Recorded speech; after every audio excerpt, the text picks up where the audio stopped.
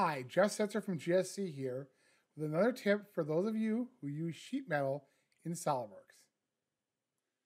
When people first learn about SOLIDWORKS sheet metal, in particular if they're kind of doing it on their own, they typically come across the sketch and pull edge flange type of arrangement to create sheet metal parts, which is fine for brackets and things like that. But if you have a situation where you're trying to make something like this offset chute that's going to be made from some bent up pieces of metal that are welded together, that methodology is labor intensive and difficult to execute. There is a much easier way to do something like this with completely unfoldable sheet metal pieces that I'll show you in this video. So let's take a look. To make something like that offset chute, we're going to actually use a strategy where we model the sort of volume that it encompasses and then pull sheet metal pieces off of that. So let's go ahead and get started. I'm going to create a couple of sketches here. We'll say that's going to be 24 and 36, like so. And I'm going to basically create a loft. So what I need to do is create another plane offset from there. I'll just click on that, CTRL-DRAG to create that offset plane. I'll say I want 30 inches of distance there. And then we'll go ahead and sketch on there.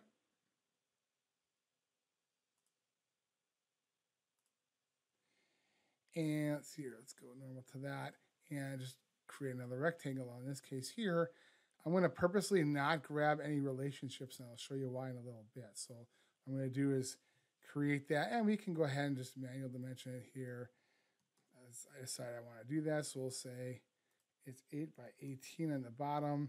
And then again, exactly where we're going to park this. I could absolutely park this on this line here and make it always in line, or I could dimension it, but I'm going to specifically not do that. I'm going to be a little offset both directions, just like that. Okay, don't need to see this anymore. So there we have our sketches, and then what we're going to do is we're not going to do a lofted bend. I'm actually doing a regular solid loft. So these are not just for swoopy shapes. I'm going to go ahead and loft between these two rectangular sketches, pick near a corner so it knows how to match it up. And then we have our solid shape there. Now, I want to be able to also have a flange around the top pieces here. So I'll just go ahead and sketch on that face. And I want to do just a regular 2-inch offset. So I'm going to offset from there. And I'll say 2 inches, like so. And then in order to have some kind of a solid piece there, I'll just go ahead and extrude that. Doesn't matter how high it is. I'll just say it's an inch, just so I can see it.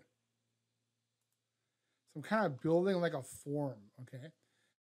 And then on the bottom here, I'm going to pull that straight out. So we'll sketch there, and I'll use my shortcut key here to grab the edges. I can double click to get out of that, and then shortcut key again to extrude. So we'll just use a couple different UI stuff. And I say I want that to be, we'll say that's going to be 8 inches down.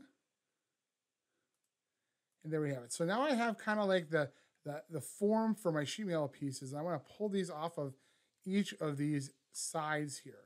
Now, one thing that's going to happen when you do this is SOLIDWORKS is going to want to have edges so it knows where the sheet metal part that's going to pull off exists. And that's where we come into a situation here where this is a single face. And I want it to be basically connecting this edge and this edge so it knows like where the bend is and things like that.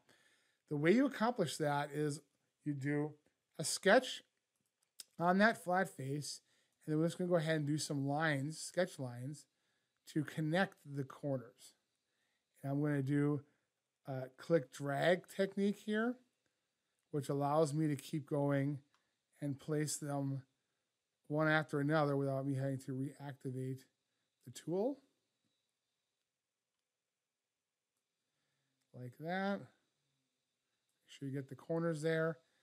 And then when you're done with that, get out of the sketch, and we'll use that sketch, which is still selected, to put in a split line. So we're going to split this face up. Again, split lines aren't just for like swoopy things. or for mold design, they're really useful in doing the sheet metal technique here, because what I just did now is I created these as separate faces.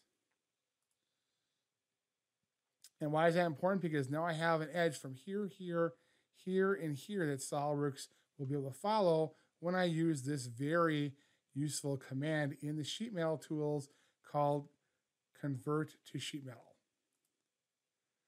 So this can be interactive, can be a little automatic. I tend to do it more interactive because I like to just define exactly where I want the faces and the bends to be.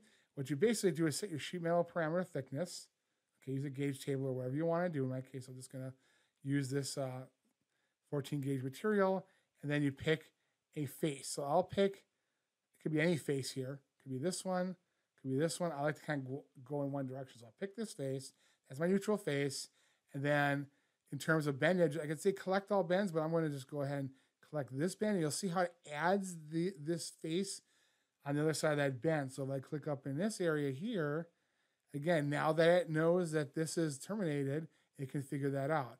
Now, one last thing is make sure your bend directions or your thickness direction is correct. I like to go away because that way they're going to have interferences. If this goes the other way inside the sheet metal part, they're going to be interferences. So I go outside. So I model the inside volume and I pull the material on the outside. And then do I want to keep the body? If I don't keep the body, what's going to happen is it's going to go ahead and execute that, and then it's going to hide that body. Okay, that's not actually what I want to do. So I'll go ahead and edit that feature definitions for this particular convert to solid, and I'm going to say no, keep the body around because I need it to pull off the other convert solid flange I'm going to create. So let's go ahead and do convert to sheet metal again.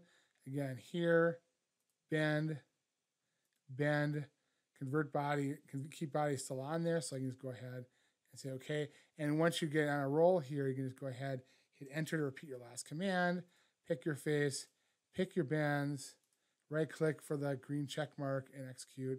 Now the last one, when I do this, I am going to change one that can keep body setting because I'm not going to need that body anymore. It doesn't delete the body, okay? It's still there.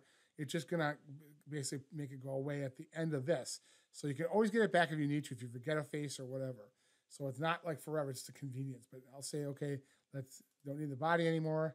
And there we have our offset chute. Really very easy. And if I go ahead and pick any one of these faces, I'll get my corresponding flat pattern for that side. That's going to be, of course, cut out, formed, and then welded together to make my sheet metal part.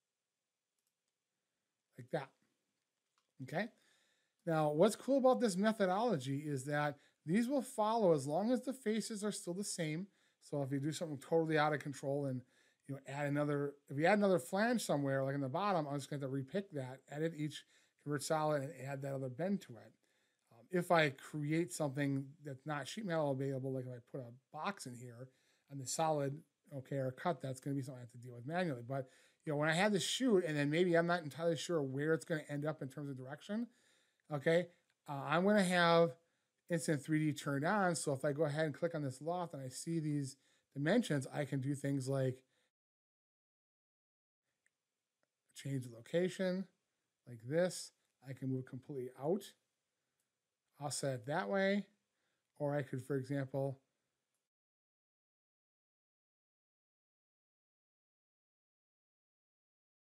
make that 21 if I want to, or some odd number.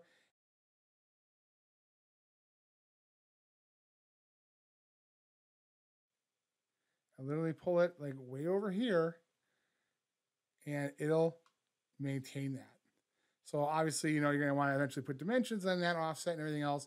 But I just want to kind of show you how robust this methodology is. And again, I can go on to any one of these items, like that guy right there, and flatten it out, no problem. So building up the volume as a solid and then pulling sheet metal pieces off of each set of faces using convert to sheet metal is a really handy way to make a lot of your hoppers and your chutes and things of that nature out of sheet metal. Or you can even make a complicated bracket without having to sketch if you already have a solid model that you want to pull things off of. So that does it for another sheet metal tip for SOLIDWORKS users. To learn more, go to www.gsc-3d.com today.